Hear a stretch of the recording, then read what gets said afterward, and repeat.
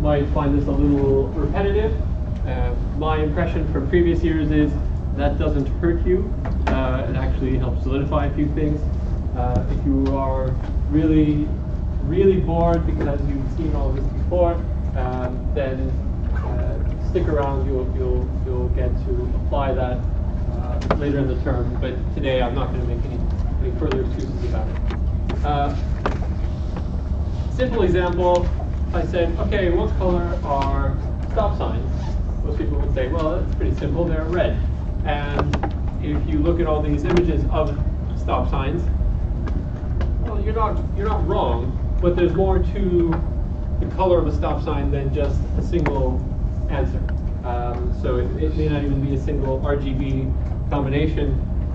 Here you can obviously see that there's quite a lot of other sort of text and things on a stop sign, either in black or white, and then the illumination of the scene will determine whether the red is actually looking more red or more pink or some other color. It might be that really with stop signs, asking the color is the wrong way to identify them. Maybe we should be looking at shape. So we will eventually get around to describing the shapes of objects. But for today, I just want to start off with this example because it's not our job to try to boil down the description of something, whether it's the feature like a color or the state of the world, to just one number. It is actually kind of a mistake to jump in and say, all right, I'm just going to take this very rich thing and I'm just going to save one number. And instead, we want to keep track of a variety of numbers. We want to keep track of the variable itself, the color, and maybe allow for more variation than just a single right answer. So throughout the entire term, we're going to be using x's and y's, and not just as coordinates on a 2D grid, but we're going to use them as random variables. So it's not called random because it's just completely random and we don't care, and we sort of have given up on getting a real number. It's because we are accepting that there's going to be some uncertainty. And our goal throughout the class is try to shrink that uncertainty and model it correctly.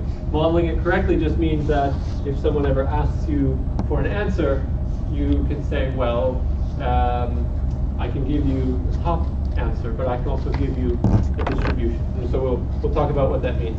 So a random variable, it could be the result of an experiment or some kind of world measurement. So if you flip a coin, you might say, okay, that's heads versus tails. So we might have a random variable x that says what is the result of flipping the coin, and just instead of calling it heads and tails, we'll call it 0 and 1. So now we have a random variable that is modeling what happens when we flip a coin. And it's not, we're not ignoring the fact that a single instance of a coin flip gives us a single answer, right? It either gives us a 0 or it gives us a 1. But we're allowing for the fact that we might have multiple coin flips that we have to worry about. If we observe more instances of x, we get different values. We're going to keep track of that, and we're going to look at the relationships between the coin flips x and maybe other variables, like who was flipping the coin or where was the coin manufactured. Got a few more people. Don't be shy. Thank you. Thanks. All right. If you can't see because you're behind the pillar, feel free to kind of try to squeeze over here. There are at least 2 seats left right here, not in direct firing line, but very close. So if you want to have a seat so you can see the slides, go ahead. Now is your chance. Yes? You guys back there, you can see? No, you can't on the pillar. So there's one seat, there's a second seat. Come on up or stay behind the pillar. It's up to you. But those 2 seats are available. No, I'm scared. Oh, shyness wins. That's terrible. All right, I can't help cure shyness. All right. So we're going to try to keep track of our random variable, and we're going to try to model what happens with our coin flips or with our other variables by keeping track of maybe history, maybe our training data, and we're going to say, well, we're going to keep track of the probability distribution of the random variable. So someone hands you some dice. Maybe it's not Monopoly because the stakes are too low. Maybe this is Vegas, and you really want to know, are these dice fair, right? So you throw the dice once, and the number 7 comes up. You should be very worried. Okay, so the number 3 comes up, and you say, okay, great, that was one instance of 3. So you increment the little counter here on the 3, and you throw the dice some more, and you keep incrementing the counters, and you see maybe this is not the most fair die we've encountered. So now what we have here is that we have our random variable is represented as x, just a little x. Our random variable happens to be on the x-axis, that's coincidence. And our y-axis is measuring the probability. We're going to make the assumption, this is a bit of a leap, but it's a very convenient assumption that what we've seen so far is representative of the future. That the next time I throw the die, or a single dice, I'm going to expect that a 1 will happen with probability of 0.17, right? The 2 will happen with some probability of, and I'm just reading off this value, 0.22, right? And a 5 will happen with the greatest probability, it'll be 0.3 something.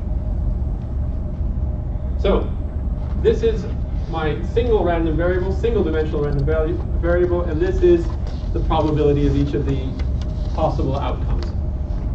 We can represent this in a bunch of different ways, and we're going to continue representing it throughout the term in basically 2 or 3 standard ways. So this is a kind of visual representation where the size of the squares is supposed to be proportional to the number it represents. So if we're describing the weather, right, we made some kind of vision system that's looking up at the sky, it's got this nice fisheye lens, and it's trying to keep track of the environment at noon every day. And it computes a bunch of features, and in the end it says, right, this is the proportion of days when it was rainy, this is the proportion of days it was drizzly, cloudy, snowy, sleety, so on. So here we have very discrete instances of what the weather can be like, just like we have discrete faces of a cube. What do you think comes next after this slide? What other kind of random variables can we have?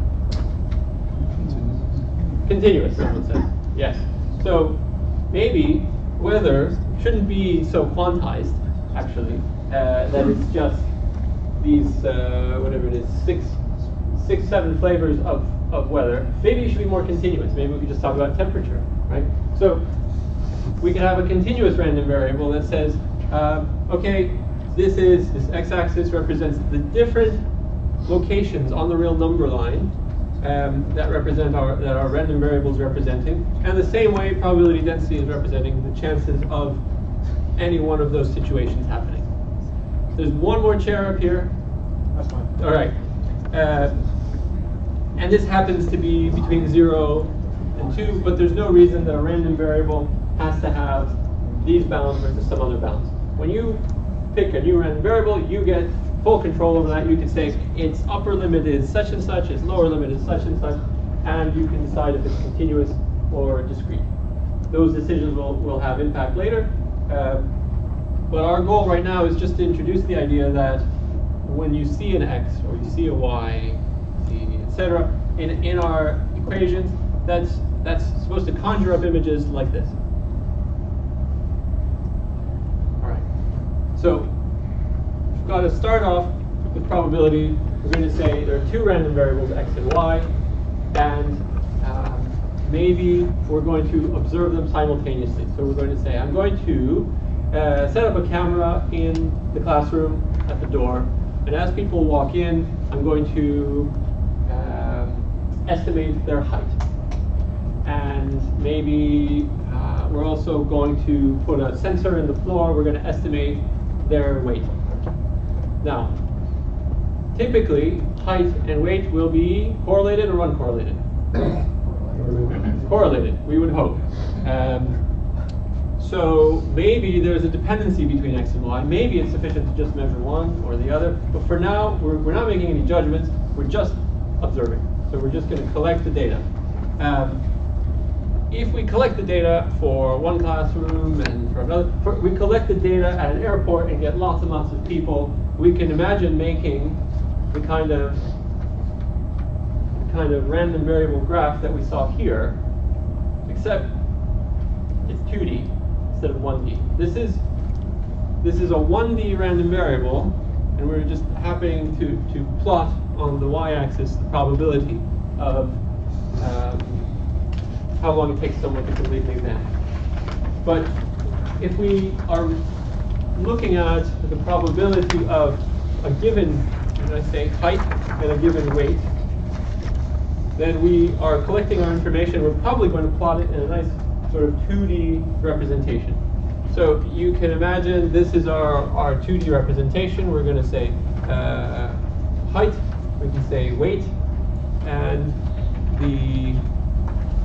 the more people we have for a given combination of this height and this weight, the higher this plot will be.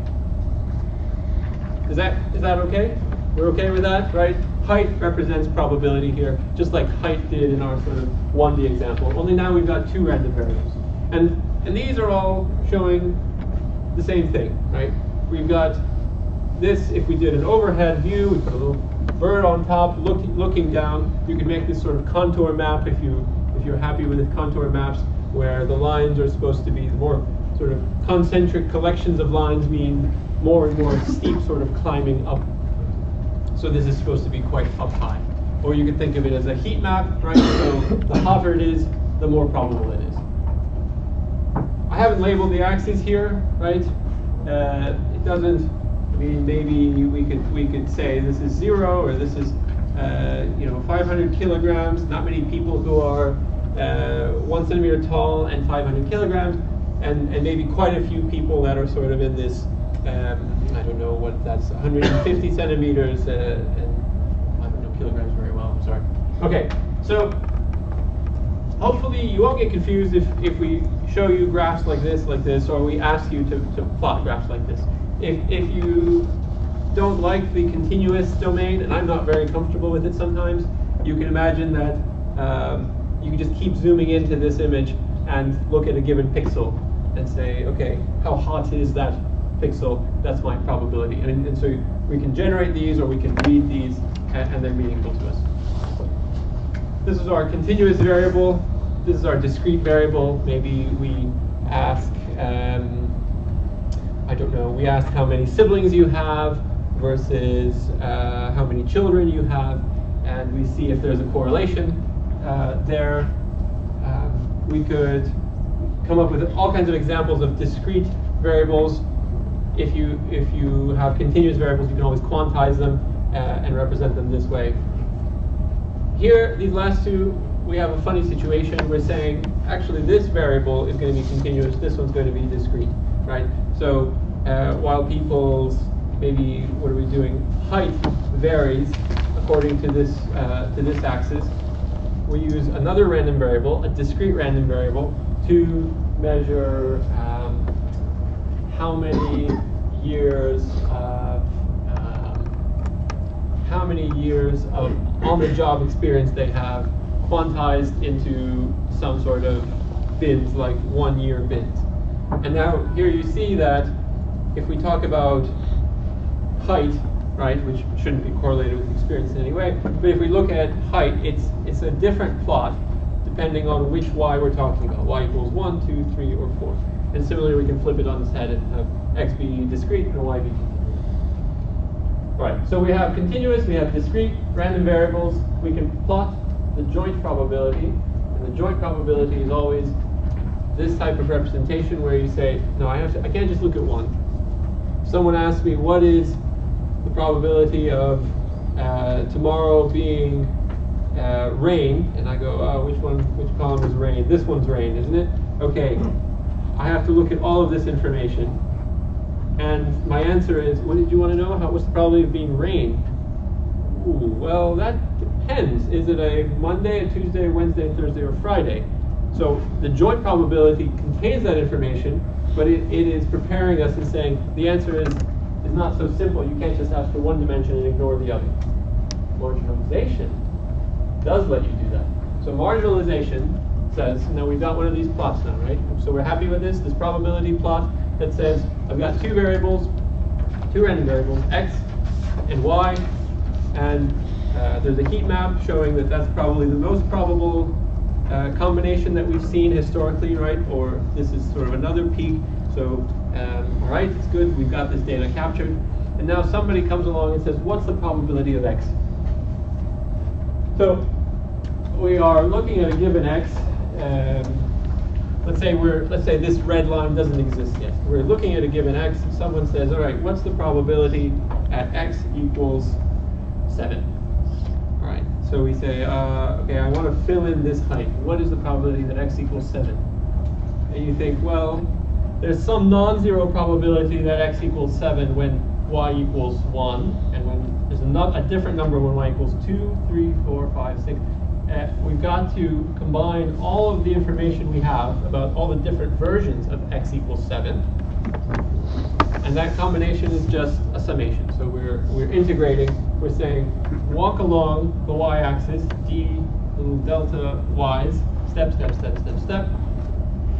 Combine them all together, evaluating this graph, probability of x and y jointly, and that will be our probability of x. If you do that for that x, that x, that x, that x, you eventually come up with this graph, which is the probability of random variable x being equal to all of these possible values. And there's no y in this equation. We've marginalized out y. Y doesn't matter to us. No surprise, you can do the same thing for probability of y, marginalizing out the x. And so then you get this kind of graph. If I just handed you this graph, or just this one, you would be missing part of the picture. You would say, yeah, that's probably the peak, that's good, but you would be unaware that there is this sort of island here, and that if the y value was low or high?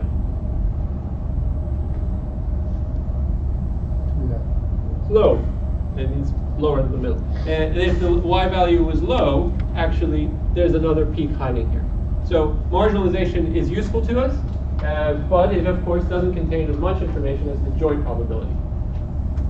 All right, marginalization works in the discrete case too. You replace the integral by a summation sign, right? Like I said, I like the discrete world more, so for me it's easier to think of everything being a summation with very, very small increments.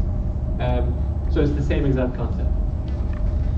All right. Obviously, if you have mixed, continuous, and discrete, you can do this sort of thing. You can marginalize over the discrete domain or marginalize over the continuous domain. Just have to use either integration or summation, whichever happens to be the dimension. So hopefully this type of notation is okay. We're going to be using probability. This is supposed to be read as probability of x. This is read as probability of x and y. So this is our joint probability. We've got sums and integrals, and that's pretty much as complex as the math gets today. The only thing is we're going to add a few more variables potentially. So if we have higher numbers of dimensions, let's say instead of just x and y, now we have w, x, y, and z. So I've measured lots of data. I've observed, I've gone and stalked you on Facebook, and I've collected all kinds of biometric information about you. I've got tons of variables, w, x, y, and z, and now I'm just trying to make this 2D probability distribution graph on x and y. I'm going to marginalize out all the other information. So just like we were doing, we're going to integrate that out. So here we're going to integrate out z and w, but w happens to be discrete, so we have to do a summation. And z happens to be continuous, so that's an integral. So now it looks hairy, but we're just taking a sum of an integral.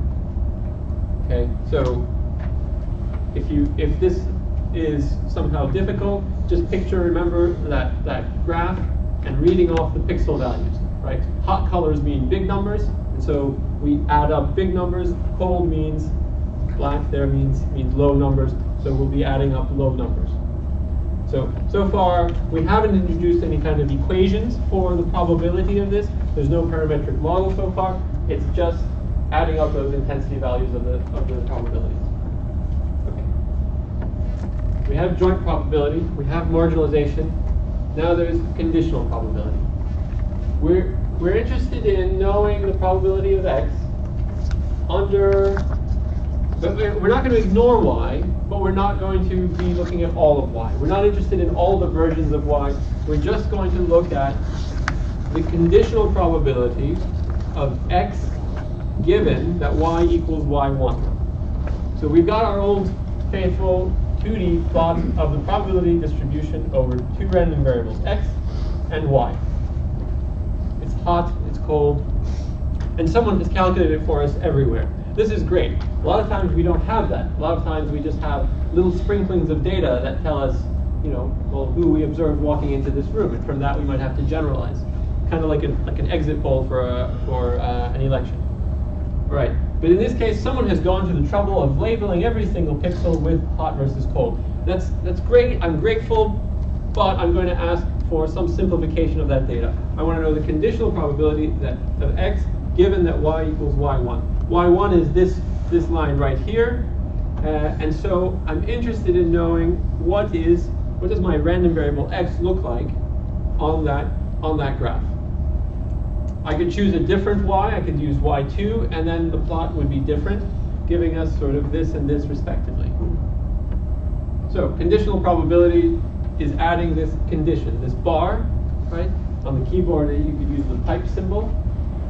This is saying probability of x given some condition. And then on the right side here, we're specifying the condition. Right. If we say, okay, maybe not y1, maybe not y2, just in general. I want to have a nice general equation. I want to say, what is the probability, the conditional probability, so the probability that probability of x given that y equals some y star. And I'm not specifying y1 versus y2, I'm just saying in general that it equals some specific y star. So that is the joint probability. Notice no bar here. It's the probability of x comma y equals y star divided by something. Now this something is the same as the numerator, only it's integrating out the dx. We're marginalizing out x here in the denominator. So we're saying, all right, we have some probability, the joint probability of x and y equals y star.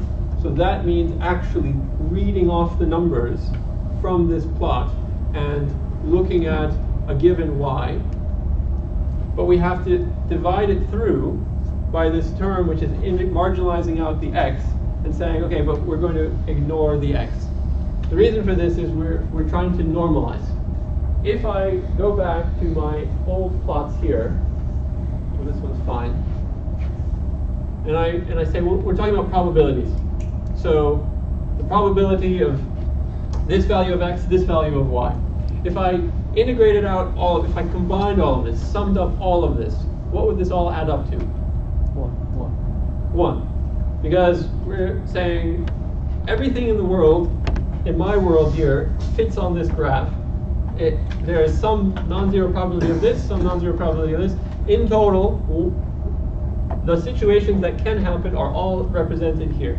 So add all this up, it adds up to 1. If we come forward now, here, and we look at just one of these slices and look at sort of the contour that's generated from that, it can't add up to 1, those probabilities, right? Because this is only a very small subset of the pixels in this 2D graph. But if I'm going to write a conditional probability, the result of that has to still be a sum to 1. It may be that y equals y1 is very small, but it's still saying that all of the possibilities for y happening are represented. So our graph then, when we do this normalization, before and after the normalization, will have the same shape, it's just going to have different y-axis, because now we have a real probability, and this is representing probability, the conditional probability of x given y equals y1. So we can write this denominator term where we're marginalizing. We already know how to write that. That's marginalizing out x, so that's just the probability that y equals y star. And we'll frequently shorthand that and just write probability of y. Right, so we have conditional probability. We know that we can write this as probability of y. Same way, this y equals y star can be just probability of x comma y, so that goes in the numerator here. And similarly, this y equals y star just gets simplified to y. So now we have this equation saying, all right, the conditional probability of x given y equals the probability of x and y divided by the probability of y. And now, simple algebra allows us to manipulate things and move the probability, the joint probability over here, and the probability of x given y over here. So we have probability of x given y times probability of y equals the joint probability of x and y. Similarly, there's no reason we can't do it the other way around, that we can't examine the probability of y and, so the joint probability of y, and that x equals some x star. So that would lead us to this other equation. Probability of y given x times probability of x is equal to the joint probability x and y. All right, so we have two equations at the bottom. Both of them equal the joint probability of x and y. So we're going to use that to devise Bayes' rule in just a moment. But the final thing to mention is that, again, we can have more than just two variables. We can talk about the joint probability of w and x and y and z. That breaks down. We can separate it off into its components. There are many combinations of these components, but as an example, we could say, right, this joint probability equals, and I'm reading this out in a very sort of loud and obnoxious way. I want to make sure that we're all sort of reading these equations like they're English, so they're not baffling to us, so not difficult. So this is probability of w and x and y given z times the probability of z.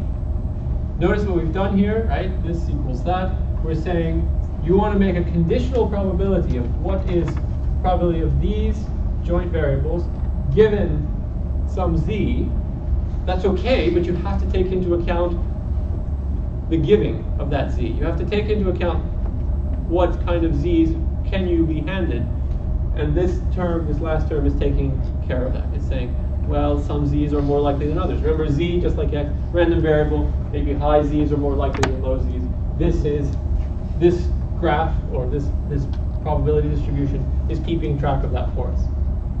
So when you multiply that by that, you come back to the joint probability. You could decompose this first term further. You could move the y over to the conditional side. But notice what happens. When you move the y over here, you're now saying, I want to know the probability of w and x given y, and the probability of w and x given z. We have to look at both of these conditions, and these conditions can't be looked at completely independently. So what we have to do is actually make this term more complicated. We now make it probability of y given z times probability of z. Because if we multiply this together, you end up with probability of, anyone want to venture? yz, y and z. So if we do that times the probability of w and x conditioned on yz, then we're okay. And similarly, we can keep separating off and breaking it into components. And we could have done this in some other way so that this last term wasn't probability of z. We could have done that as y and moved things around, and that would be fine. The thing that this is preserving is it's saying, look, we have to look at the joint probability. We have to look at the fact that w and x and y and z, they could all be correlated to each other. There's a chance. We just don't know yet. Right? So don't assume that they're independent. until we maybe expressly say they're independent. For now, we don't know that they're independent, so we have to keep all of these dependencies alive, right? If Z being high or low has some impact, it will be felt all the way back on W. All right, so now we come to Bayes' rule. Remember those two equations we said? Conveniently, joint probability of x and y equals two different things. We can set them equal to each other. And here we go. Probability of y given x times probability of x equals the conditional probability of x given y times probability of y. I can use conditional in the naming. I'm not trying to make it any more confusing. Maybe it's easier, just look at the equation, probability of x given y. It says, if you fixed a y, I could tell you about x. And this is saying, but let me tell you about y, because it has a backstory. Now we can rearrange this, right? We could leave the y given x over here and move probability of x into the denominator. And this is probably the most common representation of Bayes' rule. This equation right here. You could expand the denominator because we know that probability of x, wait a minute, wasn't there a y involved? Ah yes, we know that marginalization helps us go from probability of x and y to probability of x. So probability of x we know comes from looking at this joint probability and integrating out the dy, summing up all those versions of dy. And similarly, we know that this joint probability of x and y inside of the integral, well, that also can be expanded into probability of x given y times probability of y. So you should just see that equals that. So people say Bayes' rule. Typically they're thinking of this one, but it's all the same equation. Remember we started here, this equation, this combining equation? I find it helpful to remember this as Bayes' rule. This is just me, because then you realize, well, there's no reason we have to talk about probability of y given x. We could equally talk about probability of x given y equals this term divided by probability of y moved over to the other side. Still Bayes' rule. Okay. Bayes' rule terminology, same equation rewritten. We've just taken that last version at the bottom. Upper left term here is the likelihood. We're saying the probability of x given y. It's the propensity of observing a certain x given that someone has pre-decided for you what is y going to be. Probability of y on the right is prior. These are nice English names that we give, shorthand, so we don't always have to rattle off probability of x given y. Okay, so this is the prior probability of y. It just says you're conditioning on y, that's great, but there's a prior story on y. Yes? What's the difference between propensity and probability? Propensity is kind of a, I would put that maybe in quotes. This is sort of a pretending that the variable is a human and it likes certain numbers more than others. Probability is properly probability between 0 and 1. You look at all the possibilities, they add up to 1. This is maybe me being a bit shorthanded with the English. But is that okay? Yeah. All right. And we have a denominator, which is the evidence. So here we're saying we want to make sure that it's a valid distribution, that when we look at the numerator actually across y given x, it still adds up all to 1. All outcomes are being logged. So likelihood, prior, evidence. All right. Most important, the posterior on the left.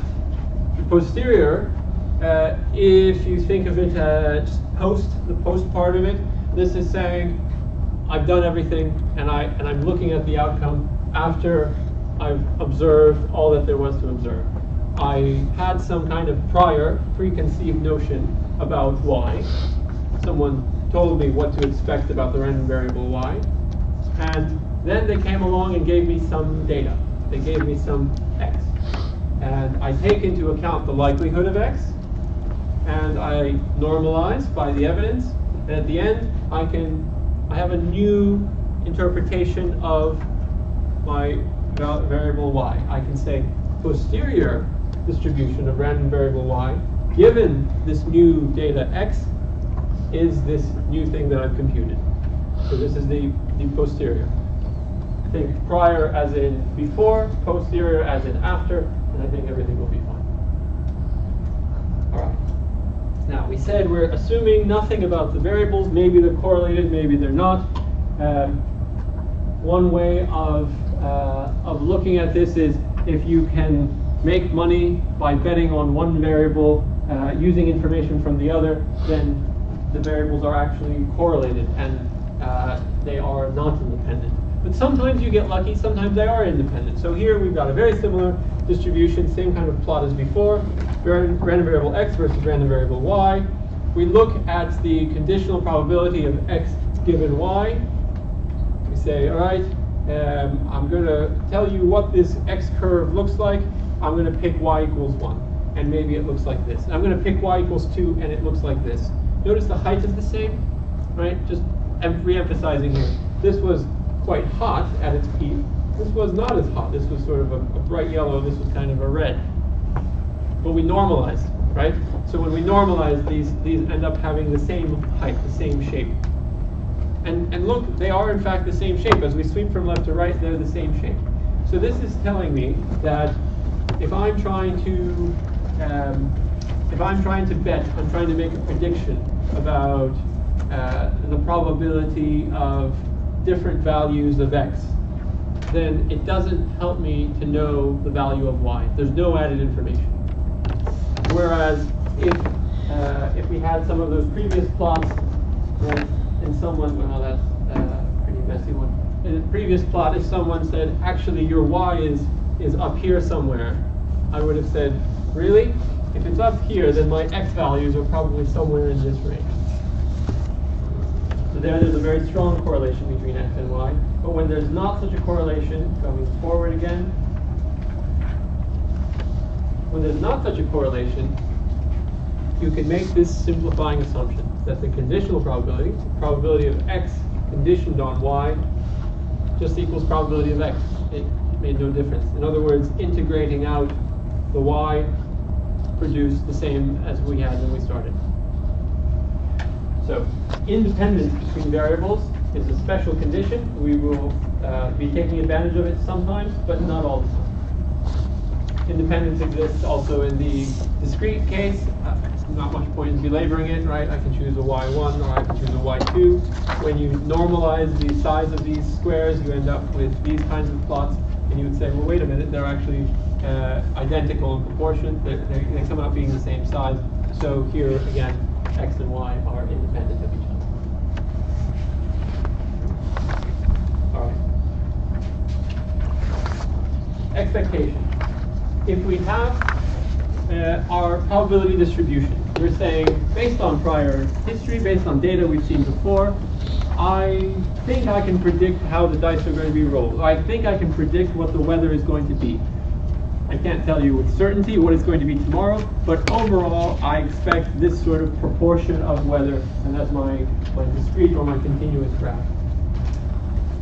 Now, if you have some, that's just the probability, right? If you have some function of that, right? If we say, well, hold on, my function in this case might be rainfall, right? I have a function of the weather. This function knows, it takes as an input what the weather is, and it spits out something like rainfall. Then I want to know what is the expected value of the rainfall for different weather that I might observe with my random variable x. So expectation tells us the expected or average value of some function. So we take into account x, we say, well, I'm not committing that tomorrow is going to be a very specific kind of weather, but overall, given the distribution of weather that can happen tomorrow, I can still tell you what the expected rainfall will be. And I do that by looking at the probability of the different states we talked about. We talked about weather, so this is just probability of x. And I multiply it by this function of x. So basically, we're doing a weighted sum here. Yes? So you're saying x is like cloud, like how the percentage of the sky that's covered by clouds, and then f is the probability, or f is how much is relating the cloud cover to rainfall. I want it, that's almost exactly perfect. I want to just take away the word probability from f of x. Okay. F of x is some deterministic function. Okay, I've come up with some formula. Okay, maybe it's smart, maybe it's a dumb formula, but it takes as an input x. There's no uncertainty about it. It just takes x. X equals something. You plug it in, it spits out rain. But otherwise, it's exactly right. So the probability is all wrapped up here in probability of x. F of x is just computing this deterministic function and spitting out a number.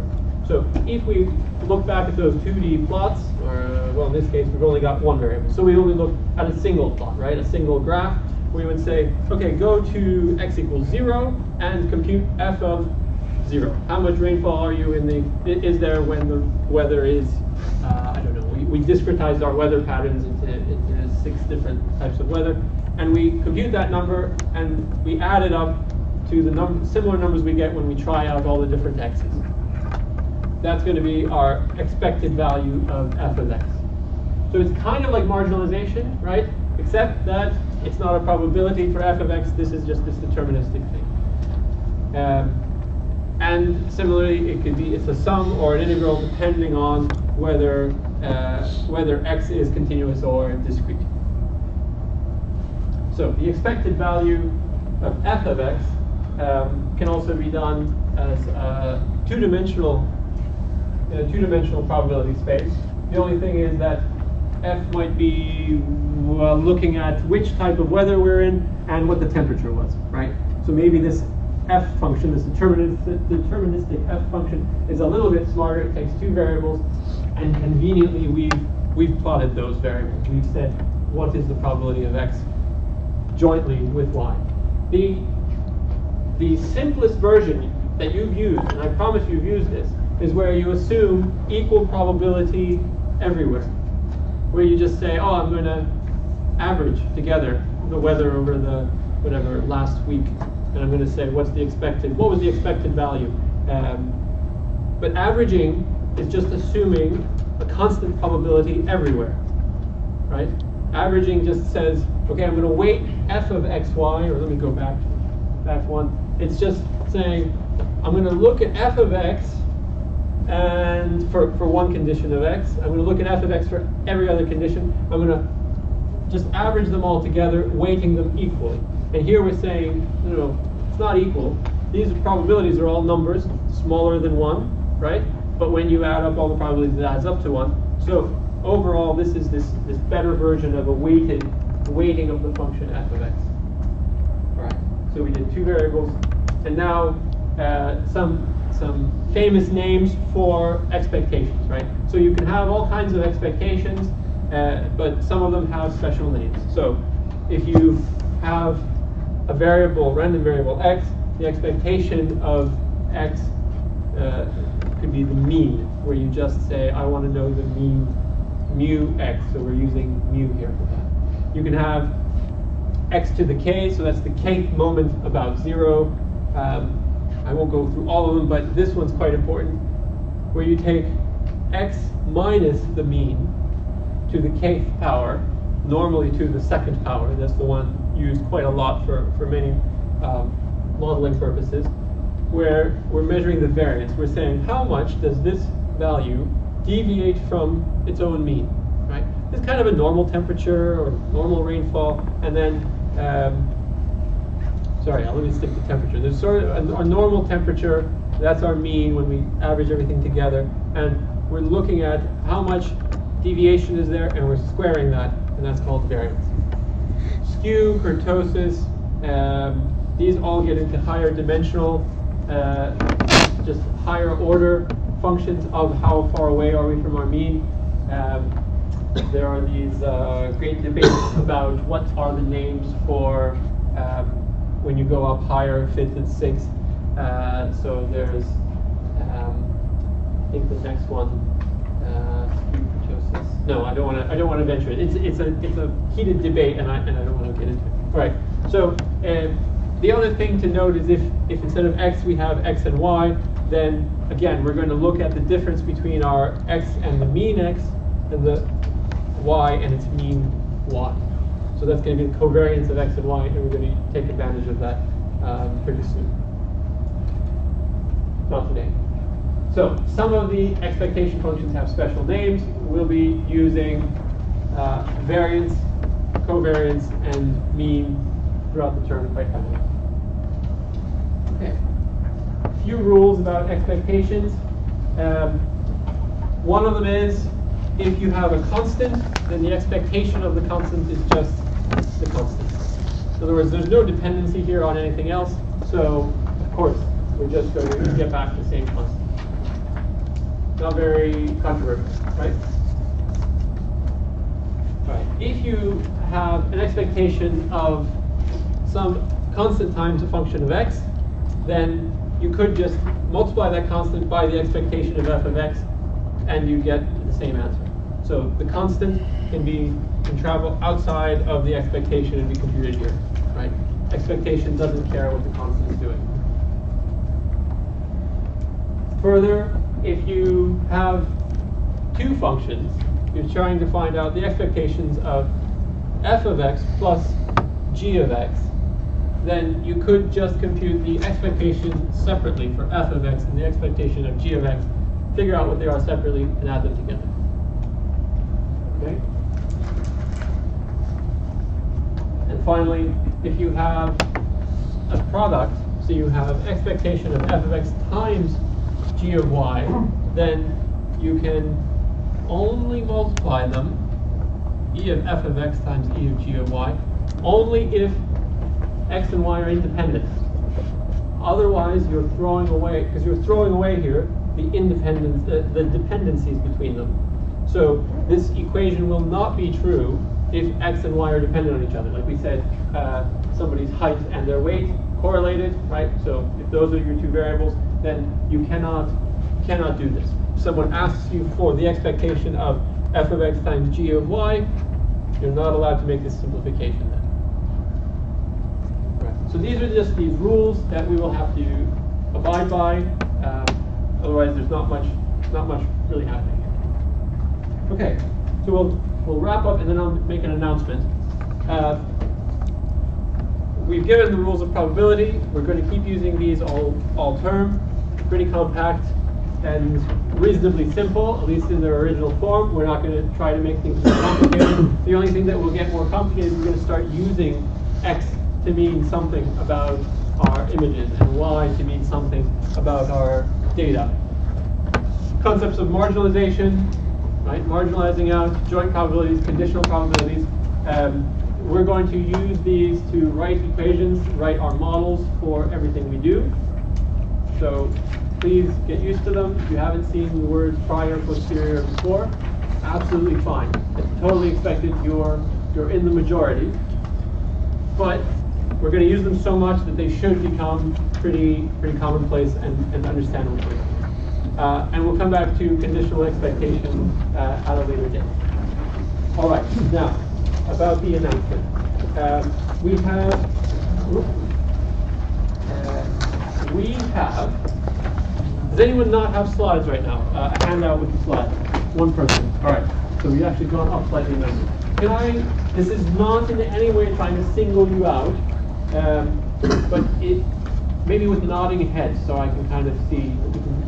Nod subtly. People who are not officially registered for the class, just nod for me like this, or you can raise hands as well. Yes, okay. All right. So I welcome you. I want to get a nice big room, and everything should be fun. It's great to have people taking the class or visiting the class. The only downside is that people not registered for the class don't appear on their records. So when I say, give me a bigger room, I only have space for 3/4 of the room to sit down, and the rest are groaning. Right, you're groaning right there. Yes, that's good. Then they say, well, but you don't have that many people registered. So if you're deciding whether to register or not, great. But the sooner you register, the stronger.